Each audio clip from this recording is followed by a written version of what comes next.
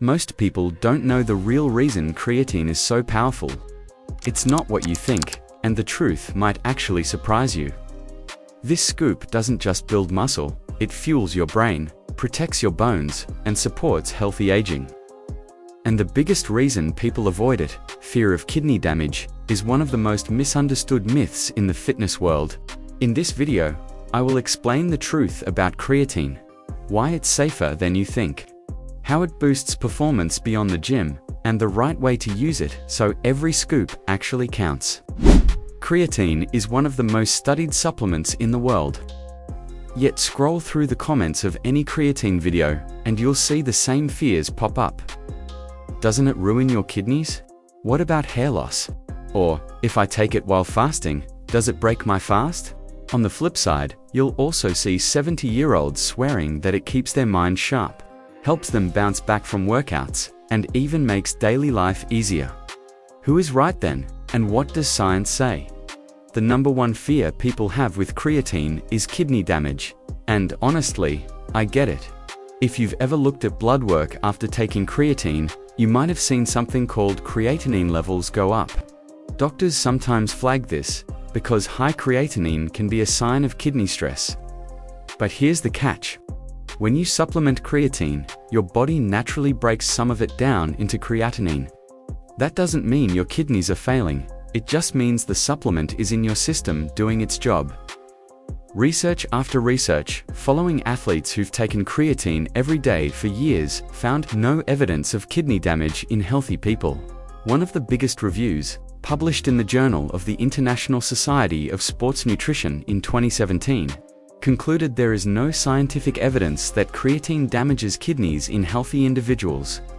Another study in the Clinical Journal of the American Society of Nephrology tracked people for months and came to the same result. Kidney function stayed completely normal. For more science-backed health tips, check the Biohacking Elite community. The link is in the description, and subscribe to keep getting helpful health advice every week. Let's talk about hydration while we're here. Creatine works best when your cells are well hydrated. That doesn't mean you need to drink vast amounts of H2O every day. It means staying reasonably hydrated, 2 to 3 liters for most people, so your muscles can use the creatine. Creatine isn't silently destroying healthy kidneys. The fear comes from misreading blood tests, not from actual damage. But here's where it gets even more interesting. While people are busy worrying about their kidneys, they're missing creatine's biggest hidden advantage. It's not your muscles that feel it first, it's your brain. Think creatine is only for lifters. Tell that to the 70-year-old who swears by it for mental clarity. Your brain burns through massive amounts of energy every day, especially under stress or when you're sleep deprived. Creatine boosts the energy reserves in your neurons by increasing phosphocreatine, which regenerates ATP, the fuel your brain runs on. That means clearer thinking, sharper focus, and faster decision-making. In fact, studies show vegetarians and vegans who usually have lower creatine levels see noticeable boosts in memory and problem-solving once they start supplementing. And it goes even deeper. Creatine also acts like a shield against oxidative stress in the brain, one of the drivers of aging and cognitive decline. Some research suggests it may help protect against conditions like Alzheimer's by keeping neurons more resilient. Here's the part almost no one realizes in older adults. Creatine is a quiet powerhouse. Beyond cognition, it helps fight sarcopenia, the age-related loss of muscle, and even supports bone density when paired with resistance training. In one clinical trial with postmenopausal women, those who took creatine, along with training, built significantly more bone strength than women who only trained. So, if you're worried about osteoporosis or just want to stay independent as you age, creatine should be part of your plan.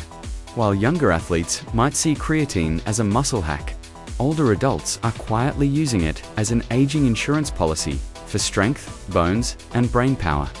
The most powerful part of creatine isn't what it does for your biceps. It's what it does for your brain, your energy, and your ability to stay independent as you get older. Even if you believe in creatine, most people still mess it up.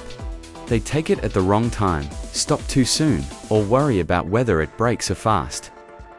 Let's answer the practical questions once and for all. Should you take creatine before or after your workout?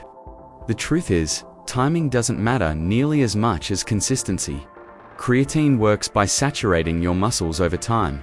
That said, taking it with a meal, especially one with carbs, can help absorption. So, if you want an edge, mix it with your post-workout shake or your biggest meal of the day. Does creatine break a fast? Technically, creatine has no calories and doesn't trigger insulin on its own. So for most fasting purposes, it doesn't break a fast. If you're fasting strictly for autophagy, the science is still a little gray. But for weight loss, energy, and performance, creatine during fasting is fine. What about hydration? Yes, creatine pulls water into your muscle cells.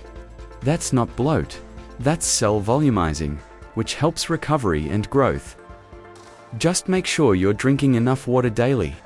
No need to drown yourself, but 2 to 3 liters is a safe range for most adults. Consistency is king. Creatine isn't about when you take it, it's about taking it every single day, letting your muscles saturate, and giving your body a steady advantage over time. Creatine is not destroying your kidneys. That's a myth. What it's doing is fueling your brain, strengthening your bones, protecting against muscle loss, and keeping you sharper as you age. And the only way you miss out on those benefits is if you stop too soon or never start because of outdated fears. If you want the simplest, safest upgrade for your body and mind, creatine is it. Just 1 scoop a day, done right. I want to hear from you. Have you noticed more brain benefits? Or is recovery the biggest change for you? Drop your experience in the comments. I'll be reading. And if this helped clear up some confusion, hit like, subscribe, and share this with someone who's still scared of creatine myths. You might change the way they train, think, and age.